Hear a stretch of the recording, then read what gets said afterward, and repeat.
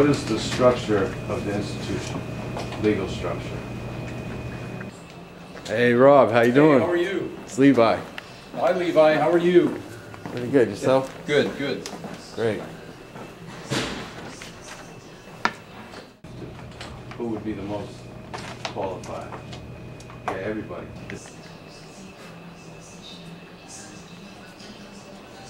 Hi, how you doing? Hi. Specific goals, you know, that these people in here would like to see accomplished over a time period? We have a long-range plan that has the goals and objectives for the station several years out. And that's, we can provide it to you. Is that public to me?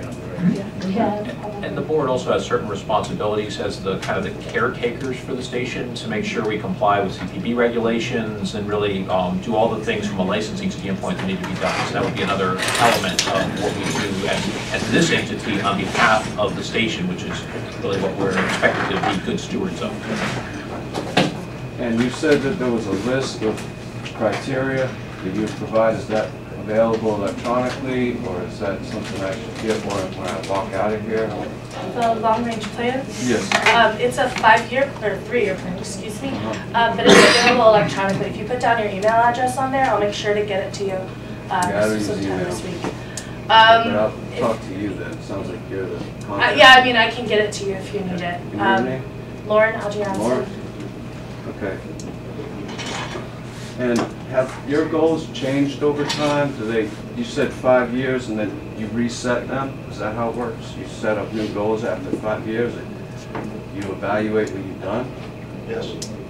And you measure performance based on, how do you measure your performance?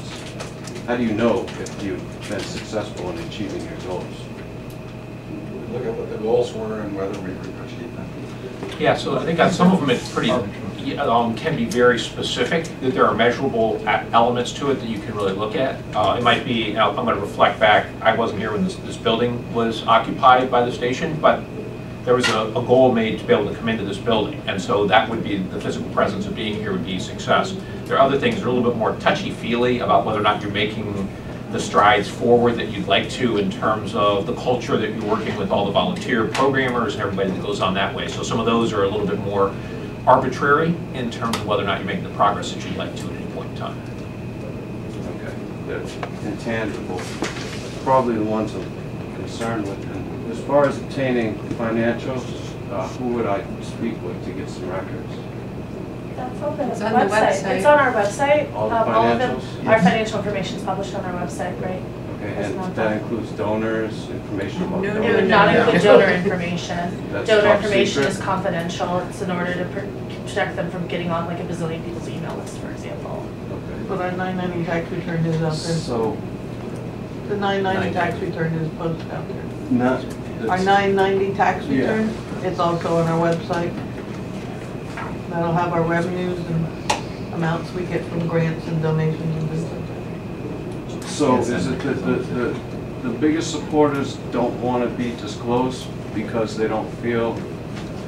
It is illegal to disclose donor information. Sir, can I get your name again? Levi. Levi. Visitor comments, we have a 3-minute limit. Can I ask you what the motivation is for the questions, or are you interested in becoming part of the station as a volunteer?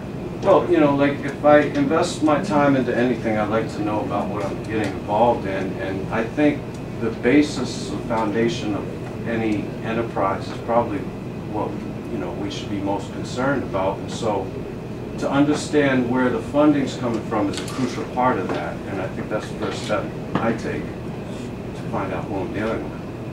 Okay.